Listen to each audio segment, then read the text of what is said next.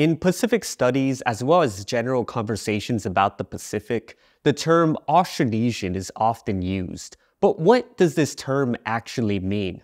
Guahusi Pulan, and in this video, we will explore the term Austronesian from its linguistic geography, academic developments, homeland, and usage beyond its linguistic conception. The word Austronesian is derived from the Latin and Greek words auster and nessos, meaning South Islands. This word was invented by Austrian linguist and priest Wilhelm Schmidt in 1899 to be the linguistic replacement for the group of languages referred to as Malayo-Polynesian. As the name suggests, Austronesian languages are spoken primarily on islands in the southern hemisphere. By the 1970s, Austronesian was the accepted name for the language family that stretches about 12,500 miles or 20,000 kilometers from Madagascar to the west to Rapa Nui in the east. A language family is a group of related languages because they descend from a single parent language or common ancestral language. In the case of the Austronesian language family, the common ancestral language is referred to as Proto-Austronesian. Hence, all languages that trace their descent to Proto-Austronesian are parts of the Austronesian language family and therefore considered as Austronesian languages. Depending on the criteria used to differentiate between languages and dialects, it is currently estimated that there are between 1,000 and 1,500 Austronesian languages spoken by approximately 400 million people as of 2023.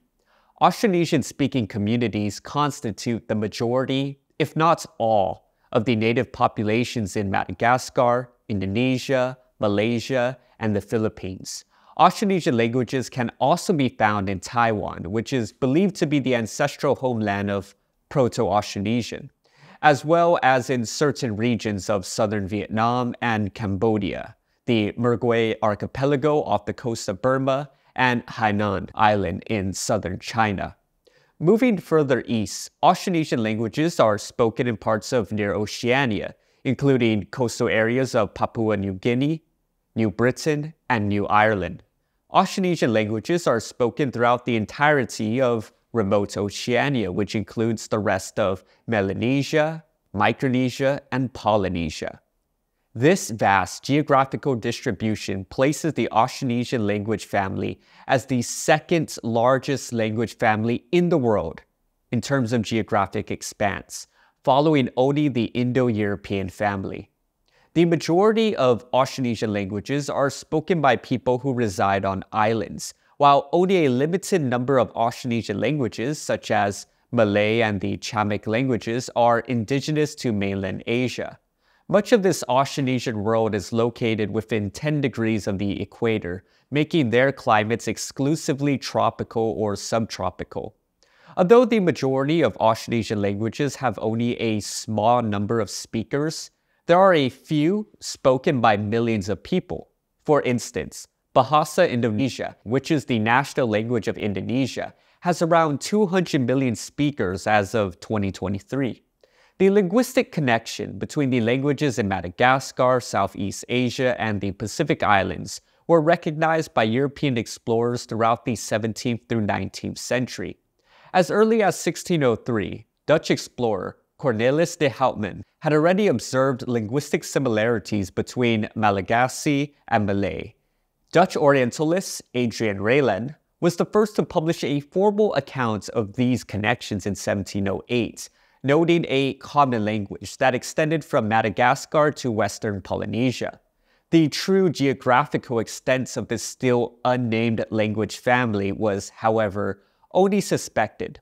In 1778, German naturalist Johann Reinhold Forster, who accompanied James Cook on his second expedition, published the influential book Observations Made During a Voyage Around the World, which popularized the erroneous connection between race and language in the Pacific.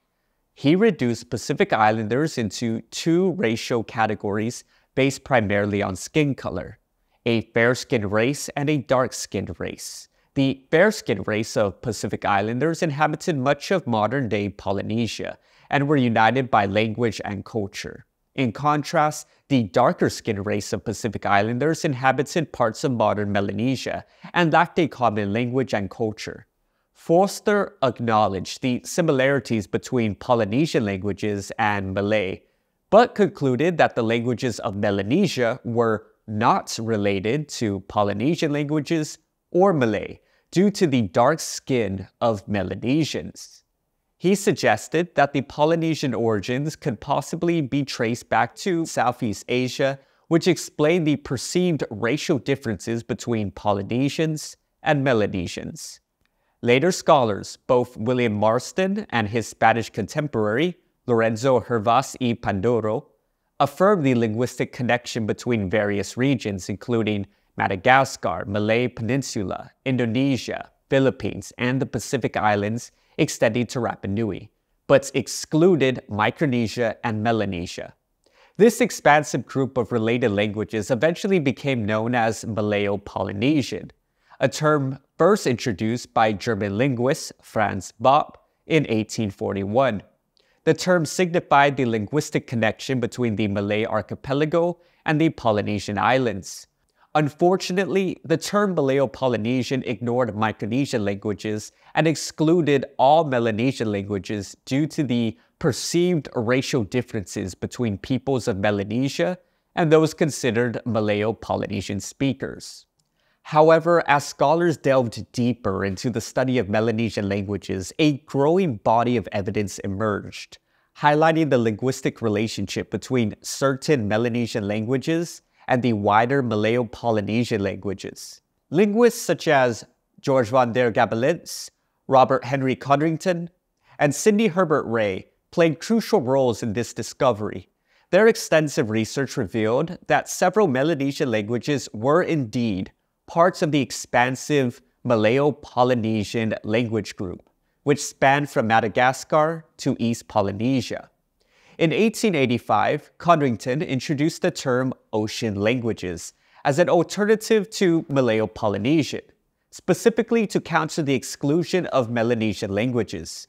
This term gained acceptance, and Ray further developed the concept by defining the oceanic language family, encompassing the diverse languages found in Indonesia, which consisted of Madagascar and Southeast Asia, Micronesia, Melanesia, and Polynesia. He sought to emphasize the linguistic connections across these regions. While recognition of linguistic similarities was clear, the exact nature of the relationship between the languages of these regions was still unclear. In 1899, Austrian linguist and priest Wilhelm Schmidt introduced the term Austronesian. Schmidt created the term for three reasons. First, as a replacement for the linguistic term Malayo-Polynesian, because linguistic research at the time was showing that the Malayo-Polynesian term was a misnomer.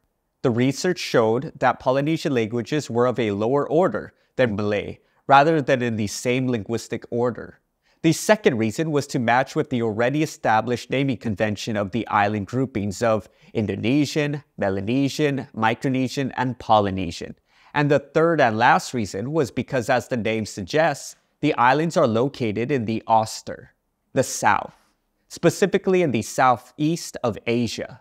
Schmidt shared the same motivations as Codrington and proposed the term as a substitute for Malayo-Polynesian to avoid implying the exclusion of Melanesian and Micronesian languages. Schmidt's innovative terminology was embraced by scholars such as Johann Christoph Gerhard Jonker, Charles Otto Blagden, and particularly Otto Dempwolff, who extensively utilized the term Austronesian in his early works and in his comprehensive 3-volume work, Comparative Phonology of Austronesian Vocabularies. Dempwolff's contribution to the field of Austronesian linguistics was instrumental in establishing the foundation for the modern comparative study of Austronesian languages. His groundbreaking work played a pivotal role in shaping key concepts, including the formulation of the Oceanic Hypothesis. Some scholars, like Erwin Stresemann and Isidore Dien, maintained a preference for the order terminology. However, by the 1970s, the term Austronesian had largely replaced Malayo-Polynesian. In the mid-1970s, R.F. Mills and Robert Bluss independently suggested that the term Malayo-Polynesian be used for all Austronesian languages spoken outside of Taiwan. This proposal gained traction among scholars in the field and has since been widely embraced. During this period, there was considerable debate about the Austronesian homeland and the spread of Austronesian languages across a widespread area of the world. The earliest attempts to determine the Proto-Austronesian homeland was in 1889 by Dutch linguist Hendrik Kurd. He argued that the homeland of this huge language family was in the coastal zone stretching from Cambodia to the central part of Vietnam. The next linguist to propose a homeland was American linguist Isidore Dien, who in the 1960s concluded that the Austronesian homeland was in Melanesia. However, growing linguistic research and archaeological findings in the Pacific throughout the 1970s and 1980s pointed to another direction entirely. During the mid-1980s, Robert Bluss and Peter Bellwood independently published papers in the same issue of the journal Asian Perspectives, presenting their arguments that pointed to Taiwan as the probable homeland of Proto-Austronesian, the ancestral language from which all Austronesian languages are believed to have originated. The spread of Austronesian languages was hypothesized as a result of a human expansion of Austronesian speakers out of Taiwan. Within a few years, this idea became known to some as the Bellwood-Blust Hypothesis, and later it evolved into what is now commonly referred to as the out-of-Taiwan Hypothesis. Early critics of this new out-of-Taiwan hypothesis argued that Austronesian language origins and spread were local evolutionary developments through processes of diffusion, borrowing, and structured interaction across pre-existing indigenous populations that have inhabited island Southeast Asia and near Oceania for more than 40,000 years, rather than from a relatively recent expansion of Austronesian speakers out of Taiwan. However, since the introduction of the out-of-Taiwan hypothesis in the mid-1980s, a substantial body of research in the fields of linguistics, genetics, and archaeology has emerged, providing compelling evidence in support of the out-of-Taiwan model, which has now become the prevailing and widely accepted theory regarding the homeland and dispersal of Austronesian languages. Today, the term Austronesian has expanded its scope beyond its original linguistic meaning to broadly refer to not only languages but to shared ancestry, cultural traits, and historical connections of peoples in the Austronesian world spanning the past 6,000 years. This broader usage is reflected in terms such as Austronesian peoples, Austronesian societies, and Austronesian cultures. However, some scholars criticize the extension of Austronesian beyond a linguistic category, arguing that language does not necessarily align with genetics and culture.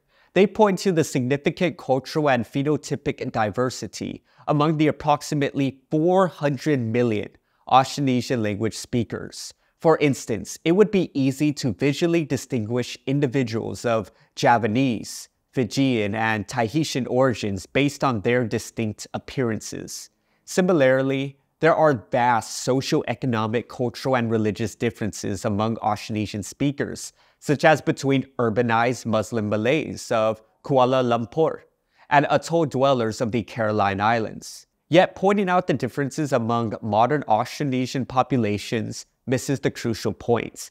If according to the out-of-Taiwan model, Austronesian languages are considered to derive from an ancestral language, probably spoken on Taiwan something over 5,000 years ago, and spread throughout the world primarily by a human expansion, therefore Austronesian speakers must all be linked, albeit by diffused common ancestry. Furthermore, despite millennia of biological and cultural changes to the Austronesians, traces of the Austronesian heritage beyond linguistics can be identified. The expansion of Austronesian peoples is linked to the dispersion of mtDNA haplogroup B, specifically haplogroup B4A1, and its subsequent lineages across island Southeast Asia, Oceania, and even reaching Madagascar in the western region. Notably, the lineage known as haplogroup B4A1A1A, characterized by the Polynesian motif, and its descendants played a significant role in the Austronesian expansion throughout Oceania. Additionally, cultural traits commonly attributed to the shared Austronesian heritage that goes beyond language include use of outrigger canoes, stilt housing, tattooing, domestication of plants and animals, and distinctive art styles, among others. These cultural and genetic connections support the idea that Austronesian can function beyond a linguistic category, and why many scholars concerning Austronesian and Pacific studies, such as Robert Blust and Peter Bellwood, have at one point or another treated Austronesians as such. This is by no means saying that Austronesians are a modern ethnic group, or that the 400 million Austronesian speakers living in 2023 are the same as the founding Proto-Austronesian speakers of Taiwan more than 5,000 years ago. Rather, it highlights that modern Austronesian populations share a common linguistic, cultural, and biological heritage that has evolved and diversified across a vast geographical expanse. If you liked and enjoyed the video, consider supporting me on Patreon so I can continue to produce more Pacific Studies content. Like this video, subscribe to the channel, turn on all notifications. Follow me on social media at PulanSpeaks. And a special Seduce Masi to Patreon supporters Puti'on, Pim Limtiaco, and Dylan Sablan. Seduce Masi for watching. Guahu si Pulan and Pulan has spoken. Esta.